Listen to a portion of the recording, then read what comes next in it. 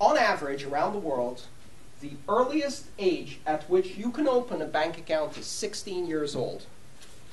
By the time that 16-year-old goes to the bank, I want them to have at least 6 years of active Bitcoin use in their experience. Because then when they face their first banker, they're going to be, oh my God, 3 to 5 days? Business days? What the hell is a business day? What do you mean you close at 5? I barely get off work at 5. What do you mean I have to pay for you to store my money? Okay, this grandpa crap, I'm not touching it with a 10-foot pole. I'm never doing banking in my life. This is ridiculous. Have you people even heard of Bitcoin? That's the experience I want.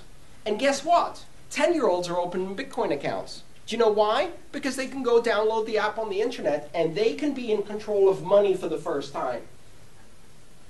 So, you need to have the birds and bees discussion, but you also need to have the private keys discussion. Because your 10-year-old is going to get in a whole heap of mess trolling around the Silk Road asking, Mommy, what's black tar heroin? Because I just ordered some, it looked like chocolate.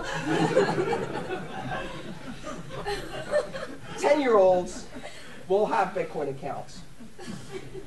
And for many young people, this is a huge generational divide. For many young people, Bitcoin will be their first economic experience. And by the time they get to a bank, they will be done with banking in advance. That's a huge advantage. Get them young.